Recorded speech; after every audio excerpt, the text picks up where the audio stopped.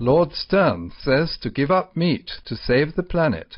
In an interview featured on the front page of the United Kingdom's Tuesday, October 27th issue of The Times, Lord Nicholas Stern, a global authority on climate change, stated that people need to consider going vegetarian to overcome climate change. Lord Stern, who has previously served as chief economist of the World Bank and as advisor to the United Kingdom, published the Stern Review, an analysis of the economics of climate change. He is now warning that unless actions change, the future holds temperature rises of 5 degrees Celsius, which will cause southern Europe to become a desert and require hundreds of millions of people to move, leading to global conflict. Explaining that such a crisis would come very quickly, he stated, "Meat is a wasteful use of water and creates a lot of greenhouse gases.